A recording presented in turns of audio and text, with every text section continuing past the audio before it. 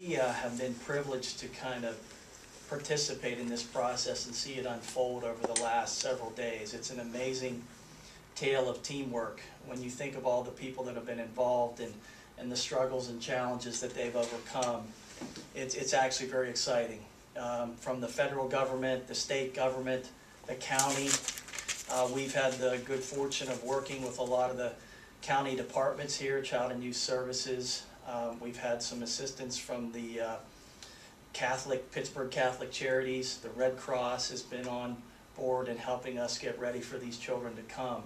So it's a real effort, a coordinated effort, and a real sign of how much the people of this region and this state really respond in times of crisis. And Children's is just happy to play a part in this process. So as Paul mentioned, the kids will be coming. We believe they'll be coming by bus with police escort. There may be some that need ambulance transport. We're not sure about that. It depends on their condition. We hope to get some reports from the plane when they get a little closer to the Pittsburgh airport. We have organized our staff to be ready for many different contingencies. We have additional nursing staff coming in, additional physicians coming in. We're ready to kind of triage these patients very quickly and take care of them, provide their medical assessment and clearance.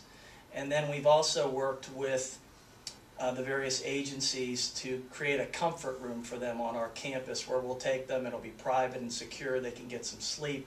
They can change into some clothes. They can relax. There will be volunteers there, as I mentioned, from the Red Cross and Catholic Charities, and Children and Youth Services will also be there to start getting them ready for the process of placing them with foster parents in this area.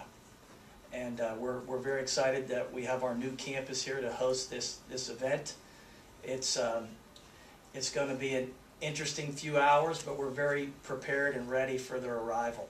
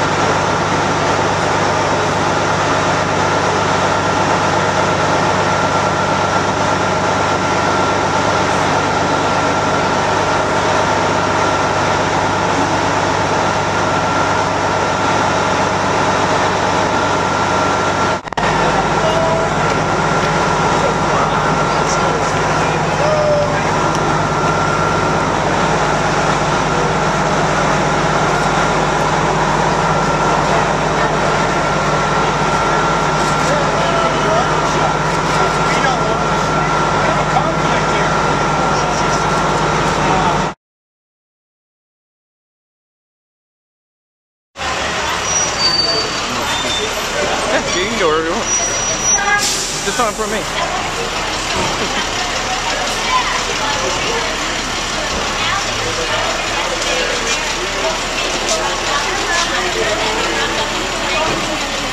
No pictures.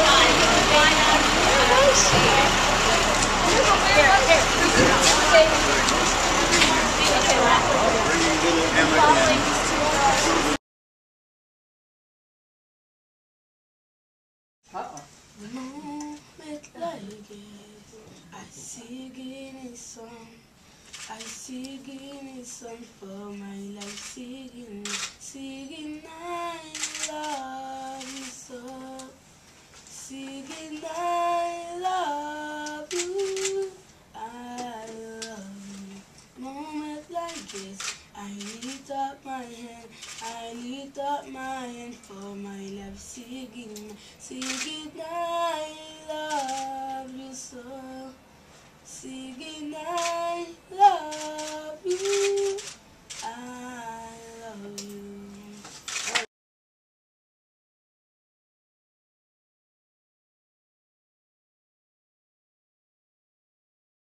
Well, we want to say a huge, huge thank you to Pittsburgh. everyone. Yeah, Pittsburgh and beyond. I don't know, we don't know everything, and hopefully we'll find out everything that went into it, but I know that people came together for us, complete strangers, people who had never even heard our name, and they came together for these kids, not just for Jamie and I, but for these children, and it worked, because we're here, and it's unbelievable, and we can never, ever say thank you enough, so that's definitely important for us, that everyone knows how much we appreciate what everyone does. You walk out of here today, what do you do? These kids are going to be all placed or where they need to be. What's next for you? Well, we're going with them to the Holy Family Institute with the 12 kids. You're going to stay there with them? Yeah, as much as we're able to and allowed to, we'll be there with them until they're home with their individual families. And then what happens, though? We have to figure out about all the rest of the kids that are stuck there. I mean, is your desire to go back and continue to do what you do? In some way. I mean, what we do is Over. finished, essentially, which is really scary. But we're going to do something. Maybe it'll be bigger and better, and maybe it'll be something less, something different. We don't know. So these two young girls give everything up in America and go to Haiti, I guess is the... We love Selfish. Haiti. Yeah, it's kind of selfish. We're happy there. We love it there. That's the thing. It's not a sacrifice because we prefer it the way,